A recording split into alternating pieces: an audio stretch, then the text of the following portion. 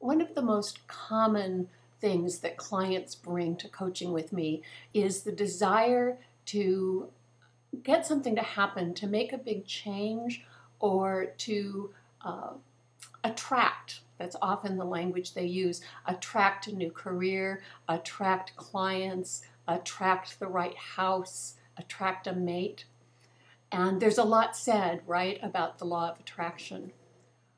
I think a more fruitful way to go about attracting those kinds of changes to your life is the law of contribution, if you will. The law of contribution looks like saying yes to opportunities to show up, and then showing up curious about how you can contribute. So it's not showing up feeling pressured to find a way to contribute, like, oh my God, it's a networking event. I have to find a way to contribute so I make a good impression.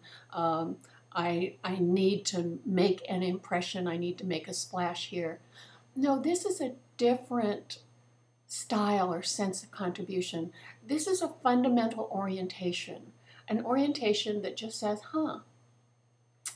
I wonder what I have to contribute here. And an openness. Sometimes the answer is going to be, maybe not much. Other times you'll be guided, you'll have an inspiration about something that may be insignificant to you, but turns out to be really significant to someone else. Maybe it's something that is significant to you and that it's very rewarding intrinsically to make that contribution.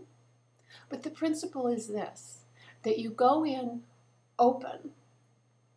That first yes is an opening. And curious. I wonder, how might I contribute something here?